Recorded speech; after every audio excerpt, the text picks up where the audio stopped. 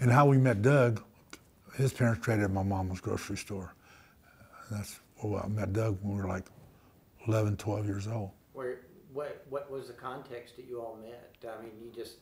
Well, I carried the groceries out to the car, and I saw his guitar, and I said, "You play guitar?" And Doug said, "Yeah." He said, "I play steel guitar and guitar." And I said, "Well, I play a little bit of piano, trying to play guitar, but I could, my hand was still from the polio on my left hand, my left leg and my left." And I said, "But I'm learning."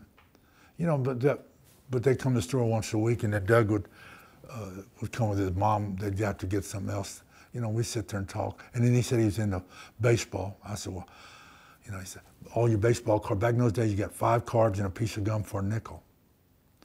And so he said, "Man, I got about 4 or 5 cards that I need." And so we'd go in my mother's back, and she'd have maybe 6 or 7 boxes. Each box had 48 packs of cards. So we'd go back there and open them up and put the gum aside. And Doug said, "No, I got all those." So we put it back, all lick it, and put it back. And then we find the ones that he wanted. And he said, "Oh man, Boogie, I ain't got that."